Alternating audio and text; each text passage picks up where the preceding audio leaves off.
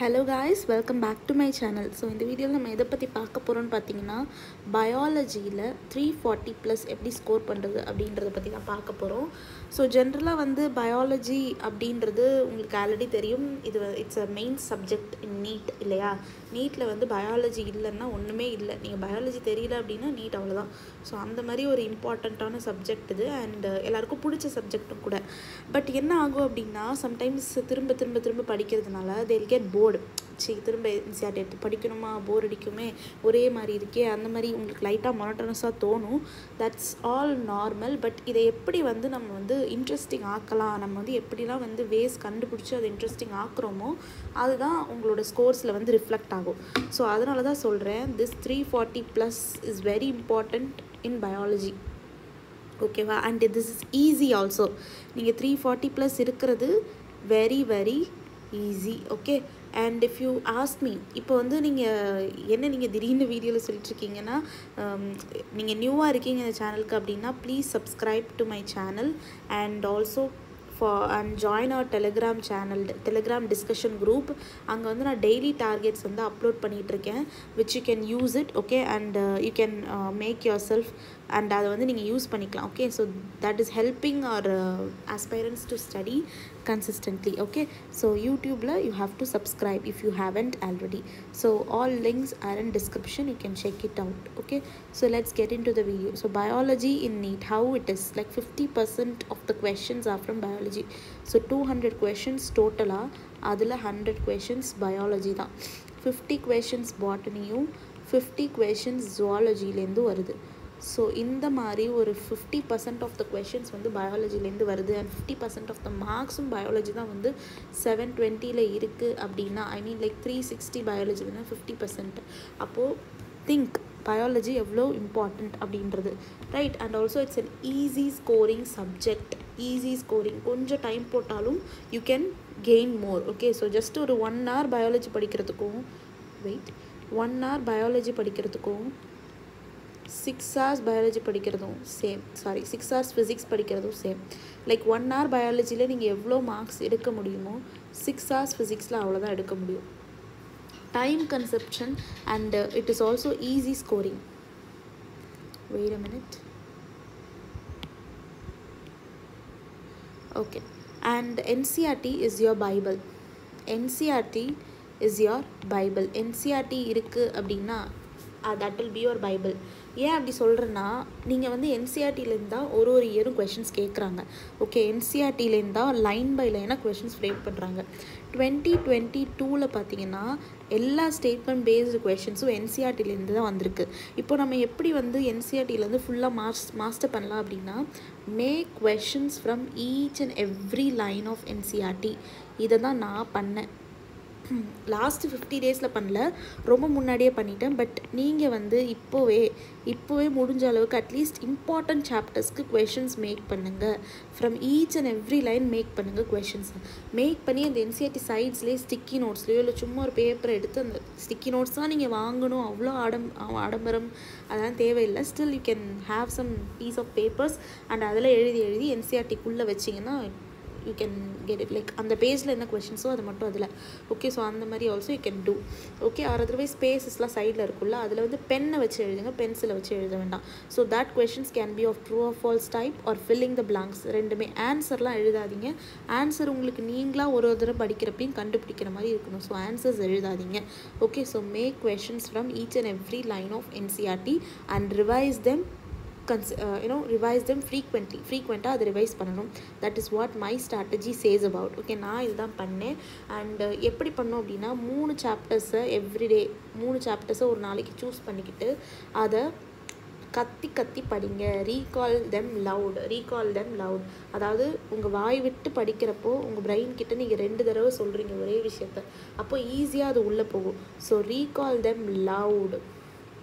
Okay, and also solve PYQs of that particular 3 chapters and add the unknown questions in your NCRT. இவ்வளோதாங்க. First நீங்கள் படிச்சிடணும். read,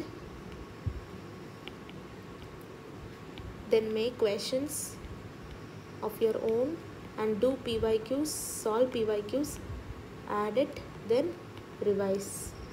இது ஒன்று தான் வே. Okay, read, make questions, PYQs, add it in your NCERT and revise them.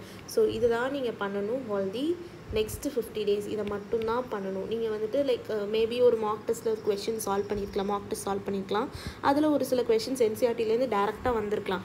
நீங்கள் என்ன பண்ணுங்கள், mark test analysis பண்ணுவீங்கல்ல, mark test எழுதுனதுக்கப்புறம் எப்படி எழுதியிருக்கோம் அப்படின்னு சொல்லிட்டு அனலைஸ் பண்ணுவீங்கல்ல, அப்போ என்ன பண்ணுங்கன்னா பயாலஜி பொறுத்த வரையும் என்ன கொஷின்ஸ் அன்னோனோ ஆர் என்ன கொஷின்ஸ் ராங்கோ அதை எடுத்து NCERTயில் எங்கே அப்படின்னு சொல்லிட்டு தேடுங்க.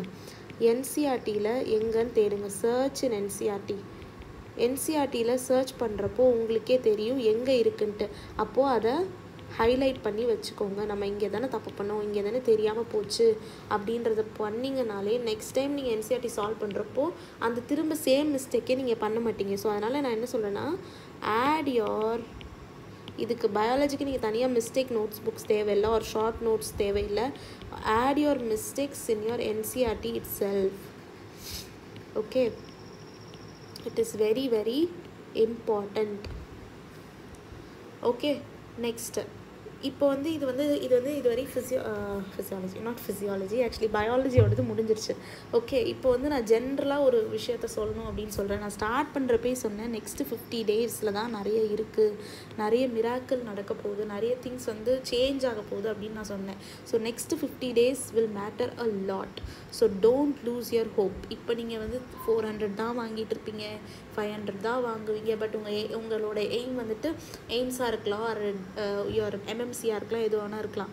பட் நான் 500 தானே வாங்குகிறேன், இது எய்ம்ஸுக்கு ஒரு இதுக்கெல்லாம் 650+ வேணுமே, நான் எப்படி வாங்குவேன் அப்படின்னு நினைக்கலாம். But don't lose your hope. இப்போ எழுதுகிற மார்க் டெஸ்ட் வந்து just for practice.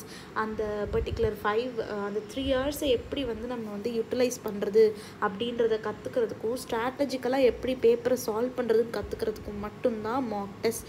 So again and again நான் இதை எம்ஃபசைஸ் பண்ண விரும்புகிறேன். என்னென்னா, நீங்கள் வந்து இப்போ எழுதுகிற மார்க் டெஸ்ட் எல்லாமே ஜஸ்ட் ஃபார் ப்ராக்டிஸ். கொடுக்குறப்பே ப்ராக்டிஸ் டெஸ்ட்டுன்னு தானேப்பா கொடுக்குறாங்க. அப்போது அது எல்லாமே just for practice. So they are not your real NEET exam. So நீங்கள் அந்த மார்க்ஸை பார்த்து டிமோட்டிவேட் ஆகாமல் just try your level best every day. Just give your 100% every day. உங்கள் 100% ஒவ்வொரு நாளும் கொடுங்க. 100% ஒவ்வொரு நாளும் இம்பார்ட்டண்ட். ஓகே, ஸோ இப்போது என்ன சொல்கிறேன் அப்படின்னா, ஈட் ஹெல்தி. நல்லா சாப்பிடுங்க, நல்ல சத்துள்ள உணவாக சாப்பிடுங்க. அண்டு ஜங்க் ஃபுட்ஸ்லாம் வேணவே வேணாம், சத்தியமாக தவிர்த்துருங்க. ஜங்க் ஃபுட்ஸ் வேணாம். இதுதான் நான் வந்து ஃபர்ஸ்ட் அட்டெம்ப்டில் பண்ண தப்பு. என்னென்னா, நான் வந்து ஏதாவது ஒரு டெஸ்ட் எழுதிட்டேன் அப்படின்னா அன்றைக்கி நைட்டே வந்து எனக்கு நான் ரிவார்ட் பண்ணிக்கிறோம் அப்படின்னு சொல்லிட்டு ஏதாவது ஒரு ஹோட்டல்லேருந்து ஆர்டர் பண்ணி சாப்பிட்டுட்டு இருந்தேன். பட் எப்போ அதை நான் உணர்ந்தேன் அப்படின்னா, கொஞ்சம் ஒரு NEET எக்ஸாம் ஒரு ஒன் மந்த் முன்னாடி எனக்கு கொஞ்சம் ஸ்டொமக் ப்ராப்ளம்ஸ்லாம் வந்தது. அப்போ தான் நான் உணர்ந்தேன், ஓகே இன்டைஜஷன் ப்ராப்ளம்ஸ் கொஞ்சம் வந்தது. அப்போ தான் எனக்கு புரிஞ்சுது, ஓகே நம்ம வந்து இப்போ சாப்பிடக்கூடாது, ஸ்டாப் பண்ணணும் அப்படின்னு சொல்லிட்டு அப்போலேருந்து தான் I started. So I don't want you to be the same. அந்த பர்டிகுலர் சுச்சுவேஷனில் நீங்கள் இருக்கக்கூடாது அப்படின்னு நான் நினைக்கிறேன். So say no to junk food. Exam முடிஞ்சது நீங்கள் தான் எல்லாமே சாப்பிட போகிறீங்க. ஜஸ்ட் 50 days அப்படியே பல்ல கடிச்சிட்டு இருந்தீங்கன்னா அந்த 50 days ஈஸியாக ஓடி போயிடும். ஈஸியாக ஓடாது, ஸ்டில் நான் சொல்கிறேன், அந்த 50 days வந்து நீங்கள் கண்ணை திறக்கிறதுக்குள்ளே NEET எக்ஸாம் முடிஞ்சிடும். ஸோ தோஸ் 50 days ஃபாஸ்ட்டாகவும் போகலாம், ஸ்லோவாகவும் போகலாம். சில பேர்லாம் வந்து நான் வந்து படிக்கவே இல்லை, எனக்கு என்ன பண்ணுறதுனே தெரியல லாஸ்ட் வரையும் அப்படின்றவங்களுக்குலாம் ரொம்ப ஸ்லோவாக போகும். பட் வந்து எனக்கு படிக்க நிறைய இருக்குது, ஐ மீன் லைக் நான் ரிவைஸ் பண்ணும் இத்தனை ரிவைஸ் பண்ணும் அப்படின்னு சொல்லிட்டு நம்ம நினச்சிட்டு இருக்கிறப்ப தான் அன்றைக்கி நாள் வந்து ரொம்ப ரொம்ப ஃபாஸ்ட்டாக போகும். அதை நான் பர்சனலாக இப்போயுமே ஐ எம் எக்ஸ்பீரியன்ஸிங். எனக்கு வேலையே இருக்காது சில டைம்லலாம், பட் டைம் வந்து அவ்வளோ ஸ்லோவாக போகும். பட் வேலை ரொம்ப இருக்கிறப்போ நம்ம எக்ஸாம்பிளாக போஸ்ட் நீட் முடிச்சதுக்கப்புறமா எனக்கு அப்படியே ஒவ்வொரு டேவும் ரொம்ப ஸ்லோவாக போகும். பட் இப்போ வந்து ஆஃப்டர் கம்மிங் டு காலேஜ் எனக்கு பெருசாக டைமே கிடைக்கிறது இல்லை. இந்த பர்டிகுலர் வீடியோஸ்லாம் நைட் டைம் அந்த மாதிரி நானே கொஞ்சம் அப்படியே கொஞ்சம் ஸ்ட்ரெஸ் பண்ணி அப்படி பண்ணுறது தான் வீடியோஸ். அண்ட் அந்த டார்கெட்ஸ் வந்து கொஞ்சம் இர்ரெகுலராக போயிட்டுருக்கு. I am really sorry for that. Because எனக்கு எக்ஸாம்ஸ் நடந்து இன்றைக்கி தான் ஒரு எக்ஸாம் முடிஞ்சிருக்கு. அதனால தான் I am shooting this video also. So I'm really sorry. நான் வந்து முடிஞ்ச அளவுக்கு உங்களுக்கு ஹெல்ப் பண்ணணுன்னு தான் நினைக்கிறேன். Still I am not able to give time right. இதுக்கெலாம் டைம் என்னால் அவ்வளோ சீக்கிரம் கொடுக்க முடியல, because I have exams, I have assignments, I have record note books to be submitted, நிறைய இருக்குது. நீங்கள் வந்து இந்த ஃபீல்டுக்குள்ளே வந்ததும் உங்களுக்கு இன்னும் நிறையா தெரியும். லைக் நான் ஏன் வந்து டைம் இல்லைன்னு சொல்கிறேன் அப்படின்றதே அப்போ உங்களுக்கு ஈஸியாக புரியும். ஓகே, ஸோ இப்போதைக்கு உங்களுக்கு மேபி இந்த அக்கா என்ன எப்போ கேட்டாலும் டைம் இல்லைங்கிறாங்களே அப்படின்னு தெரியும். But that's okay, you will understand once you come here. Okay, yes, so make an habit of eating lunch early. So 12 lunch சாப்பிட்டுருங்க. 8 breakfast சாப்பிட்டுட்டு 12 லஞ்ச் சாப்பிட்ருங்க. ஒரு 50 டேஸ்க்கு மட்டும் அம்மாவோ யார் சமைக்கிறாங்களோ அவங்ககிட்ட சொல்லுங்கள், நான் சீக்கிரமாக சாப்பிட்ணும் அப்படின்னு சொல்லுங்கள். ஸோ லஞ்சை கொஞ்சம் ஏர்லியாக, லைக் லைட் லஞ்சை சாப்பிட்ணும், கம்மியான லஞ்சை சாப்பிட்டுட்டு start practising Mach test if you haven't. இது வரையுமே நீங்கள் மாக் டெஸ்ட்டை தொடவே இல்லை அப்படின்னா தயவுசெய்து ஸ்டார்ட் பண்ணுங்கள். And my suggested time is 2 to 5:20 PM. Already இதை பற்றி நான் வந்து மாக் டெஸ்ட் ஸ்ட்ராட்டஜி வீடியோவில் சொல்லியிருக்கேன். நீங்கள் செக் பண்ணல அப்படின்னா கண்டிப்பாக போய் செக் பண்ணுங்கள். 2 to 5:20 PM தான் இந்த மாக் டெஸ்ட் எல்லாமே ப்ராக்டிஸ் பண்ணணும். அண்ட் ஸ்ட்ரிக்ட்லி OMR இருக்கணும். OMR பிரிண்ட் எடுத்து டவுன்லோட் பண்ணி பிரிண்ட் எடுத்து வச்சு அதில் பபிள் பண்ணுங்கள். Because it is very very important. Again I am emphasising on this. So தயவு செய்து 2 to 5:20 PM Mach test start பண்ணுங்கள். And also start having your lunch early. So இப்போ நீட்டில் வந்துட்டு உங்களுக்கு ரிப்போர்ட்டிங் டைம் வந்து 12 கொடுத்துருவாங்க. அப்போ நீங்கள் 12க்குள்ளே சாப்பிட்டு உள்ளே போனால் தான் தூக்கம் வராமல் இருக்கும். ப்ளஸ் 2 o'clock தான் எக்ஸாம் ஸ்டார்ட் ஆகும். ஸோ அதுக்குள்ளே உங்களுக்கு வந்து டைஜஷன் முடிஞ்சிடும். ஓகே, ஓரளவுக்கு டைஜஷன் முடிஞ்சிடும். அதுக்கப்புறமா தான் you can start writing. Okay, so எந்த ஒரு டிஸ்டர்பன்ஸும் இருக்கக்கூடாது. 12க்குள்ளே நீங்கள் வந்து மோஸ்ட்லி எல்லோரும் ஹாலுக்குள்ளே போயிடுவீங்க.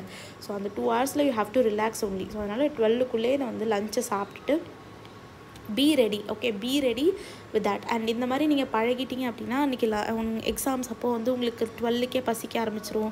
12க்கே சாப்பிட்டு போயிடுவீங்க. அப்புறம் 2 o'clock பசிக்காது. ரைட். சம்டைம்ஸ் வந்து சில பேருக்குலாம் நான் லேட்டாக தான் சாப்பிடுவேன், லேட்டாக தான் பசிக்கும், 3 o'clock தான் பசிக்கும், 5 o'clock தான் பசிக்கும் அப்படின்னு இருப்பாங்க. வாட் ஐம் டெல்லிங் இஸ் 12க்கே பழகுங்க. கொஞ்ச நாள் தானே, ஒரு 50 days தான். அதுக்கப்புறம் நீங்கள் திரும்ப 3க்கு சாப்பிடுவீங்களோ 2க்கு சாப்பிடுவீங்களோ அந்த டைமுக்கு போய்க்கோங்க. பட் இப்போதைக்கு 12 to 12:30 மேக்ஸிமம் அதுக்குள்ளே சாப்பிட்ருங்க. அப்போ தான் 2 o'clock நீங்கள் 2 to 5:30 எழுதுகிறப்போ தூக்கம் வராது. நான் என்ன பண்ணுவேன்னா, நான் வந்து I won't suggest you that. But நான் என்ன பண்ணுவேன்னா, மார்னிங் 11 o'clock பிரேக்ஃபாஸ்ட் சாப்பிட்டுட்டு, மார்னிங் ஏஞ்சதுமே ஜஸ்ட் ஒரு ஃப்ரூட்டோ ஏதோ சாப்பிட்டுட்டு 11 o'clock பிரேக்ஃபாஸ்ட் சாப்பிட்டுட்டு போய் டேரெக்டாக போயிட்டு ஜஸ்ட்டு ஒரு 12க்கு ஒரு ஜஸ்ட்டு குட்டி ஒரு ஸ்நாக்ஸ் சாப்பிட்டுட்டு, நான் பண்ணுறது நான் சொல்கிறேன். But this won't shoot R இது எல்லாருக்குமே அப்ளை ஆகுமான்னு எனக்கு தெரியாது. பட் நான் பண்ணுறது சொல்கிறேன். Morning 8 AM or 9 AMக்கு snacks சாப்பிட்ருவேன், R fruit சாப்பிட்ருவேன். Mostly ஃப்ரூட்டாக இருக்கும். Okay, and by 11 AM breakfast சாப்பிடுவேன். It will be little add, but that's okay. 11 AM breakfast சாப்பிடுவேன்னா அப்புறம் 2 PMக்கு போயிட்டு எக்ஸாம் எழுதுவேன், டெஸ்ட் எழுதுவேன். அண்ட் அட் 5:20க்கு முடியுமா, 5:20 முடிஞ்சதுக்கப்புறமா I will take my snacks. Sorry, not snack, actually இது food, lunch அப்போ தான் நான் எடுப்பேன். 5:20க்கு லன்ச்சு சாப்பிட்டுட்டு அதுக்கப்புறமா உட்காந்து அனலைஸ் பண்ணுவேன். நைட்டு ஒரு 8:30 or 9 o'clock வந்து டின்னர் சாப்பிடுவேன். So this is how I was eating for the last 3 to 4 months நான் இப்படி தான் சாப்பிட்டுட்டு இருந்தேன். 11க்கு பிரேக்ஃபாஸ்ட் சாப்பிட்டுட்டு அப்படியே லைக் நான் அதில் கான்சிக்வன்சஸ் வந்துட்டு உங்களுக்கு மேபி டெஸ்ட் எழுதுகிறப்போ கொஞ்சம் ட்ரௌசியாக இருக்கும். But that's okay, right? Because நான் வந்து எனக்கு அது ஓகேவாக இருந்தது. பட் நான் உங்களுக்கு சஜஸ்ட் பண்ணுறது 12 PMக்குள்ளே சாப்பிட்ருங்க அப்படின்னு சொல்லிட்டு. ஓகே, ஸோ இது பண்ணுறப்போ உங்களுக்கு வந்து எக்ஸாமுக்கு போகிறப்போ ரொம்ப ஈஸியாக போயிடும். ஓகே, அண்ட் இப்போ நெக்ஸ்ட்டு பார்த்தீங்கன்னா ஸ்டார்ட் ப்ராக்டிஸ் சொல்லிட்டேன்னா analyse by understanding. Again analysis பற்றி ஆல்ரெடி ஒரு டீட்டெயில் வீடியோ போட்டாச்சு, செக் பண்ணுங்கள். பண்ணல அப்படின்னா ஓகே, செக் பண்ணுங்கள். If you heaven checked it out, please check it out. Analyse by understanding. ஃபிசிக்ஸ்க்கு எப்படி அனலைஸ் பண்ணுவோம், கெமிஸ்ட்ரிக்கு எப்படி அனலைஸ் பண்ணுவோம், அனலிசிஸ் பண்ணி எப்படி மார்க்கை இன்க்ரீஸ் பண்ணுன்றதை பொறுத்து எல்லாத்தையுமே ஐ ஹவ் எக்ஸ்பிளைன்டு. ஸோ அதை போய் செக் பண்ணி பாருங்கள். Sleep well. Again and again telling you at least 6 hours of sleep is must. சம்டைம்ஸ்லாம் தூக்கமே வராது. என்னடா இது மார்க் டெஸ்ட்டில் மார்க்கே வர மாட்டேங்குது, மார்க்கும் வர மாட்டேங்குது, நானும் படிச்சுக்கிட்டே இருக்கேன், ஒரு மார்க்கும் ஏற மாட்டேங்குது, ரொம்ப கஷ்டமாக இருக்கே அப்படின்னு இருக்கும். நானும் அந்த ஸ்டேஜில் இருந்திருக்கேன் தான். So I know how it feels.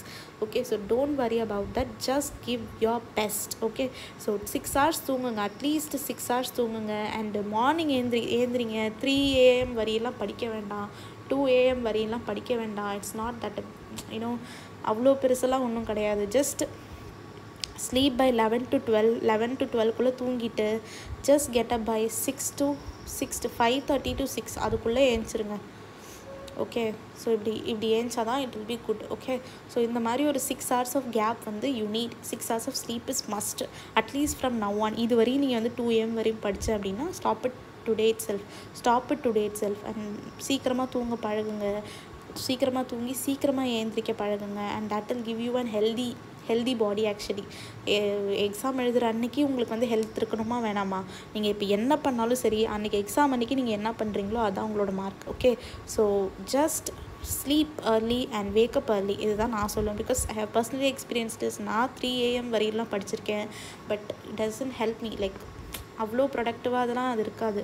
But what I two, நான் அப்படியே கொஞ்சம் சேஞ்ச் பண்ணி 6க்கு ஏந்திரிக்க ஆரம்பித்தேன். 6 AM ஏந்திரிக்க ஆரம்பித்தேன். I have just got a lot of plenty of time and கொஞ்சம் நிறைய என்னால் வந்து ஃபோக்கஸ் பண்ணவும் முடிஞ்சுது during the day time and exams அப்போயும் என்னால் நல்லா ஃபோக்கஸ் பண்ண முடிஞ்சுது. ஸோ நான் வந்து நான் என்ன பண்ணணும் அதை தான் உங்களுக்கு சொல்லுவேன். நான் வந்து புதுசாக எதையும் வந்துட்டு கண்டுபிடிச்சோ இல்லை ஏதாவது இதுலேருந்து அப்படியே இது பண்ணியோ அதெல்லாம் ஒன்றுமே கிடையாது. நான் என்ன எக்ஸ்பீரியன்ஸ் பண்ணணும் அதை ஷேர் பண்ணதுக்கு தான் இந்த சேனல். ஓகேவா? So it is not like copying R pasting from Google R some book, right? So it's have I two அப்படின்றத நான் சொல்கிறேன். அப்போ நீங்கள் வந்து உங்களுக்கு 6க்குலாம் எழுந்திரிச்சு பழக்கமே இல்லை அப்படின்னா I have a video for that. You can go and check it out. எப்படி வந்து அலார்ம் பட்டனை ஸ்னூஸ் பண்ணுவோம் தானே, நம்ம அலாரம்லாம் வச்சுட்டு தூங்குவோம். பட் அதை ஸ்னூஸ் பண்ணி விட்ருவோம். அது ஸ்னூஸ் பண்ணாமல் எப்படி 10 secondsக்குள்ளே ஏந்திருக்குது. அலாரம் அடித்த 10th செகண்ட் நான் முழிச்சிருப்பேன். அந்த மாதிரி எப்படி இருக்கணும் அப்படின்றதுக்கான video already it has been uploaded. You can check it out in our channel. Okay, and so again we have come to the end of this video. This is not a big video. நான் இது வந்து just பயாலஜிக்குன்னு இல்லாமல் எனக்கு சில common பாயிண்ட்ஸ்லாம் சொல்லணும்னு தோணுச்சு. So நான் வந்து சொல்லிட்டேன். ஓகே, ஸோ இது ஆல்ரெடி ஒரு சில பேருக்கு நான் சொல்லியிருக்கேன். ஆல்ரெடி எனக்கு தனியாக டிஎம் பண்ணவங்களுக்குலாம் சொல்லியிருக்கேன் எந்த மாதிரி பண்ணணும் என்ன மாதிரி அப்படின்னு சொல்லிட்டு. இது வந்து எல்லாருக்கும் ரீச் ஆகணுன்றதுக்காக தான் இந்த வீடியோவில் நான் வந்து எக்ஸ்ட்ராவாக சொல்லிட்டேன். So this is how you can score 340+ in biology. By what? Just choosing 3 chapters every day and making questions from it. Line by line questions எடுத்துட்டு, and then you have to recall them loud, and also solving them PYQs and add them in your NCERT. So இதுதான் ரிவிஷனாக இதை வந்து திருப்பி பண்ணுறப்போ it will become very easy for you. Okay, so that's it. We have come to the end of this video. So உங்களுக்கு வேறு ஏதாவது doubts or வேறு ஏதாவது ப்ரிப்பரேஷன் ரிலேட்டட் queries ஆர் ஏதாவது எனக்கு வந்து இது என்ன பண்ணுறதுனே தெரியல, ரொம்ப கஷ்டமாக இருக்குது அப்படின்னு ஏதாவது இருக்குது அப்படின்னா you can tell it in our discussion group. நான் கண்டிப்பாக ரிப்ளை பண்ணுவேன். நீங்கள் போய் பாருங்கள். மோஸ்ட்லி எல்லாருக்கும் ரிப்ளை பண்ணியிருக்கேன். அண்ட் நான் காலேஜில் இருந்தேன்னா மேபி ஈவினிங் வந்ததுக்கப்புறமா ரிப்ளை பண்ணுவேன். ஸோ நான் ரிப்ளை பண்ணாமலாம் இருக்க மாட்டேன். So you can go and check it out if you want. And please support our channel to grow. நான் எதுக்கு சொல்கிறேன்னா it will reach many of them. Okay, so நிறைய பேருக்கு ரீச் ஆகணும் தான் என்னோட ஆசை. Because many of them should get benefited from this thing. Okay, so that's why I'm telling you, share with your friends and also give a like to this video. Give a like and then share with your friends. And if you haven't subscribed, please subscribe our channel. Thank you for watching. Bye. Happy studying.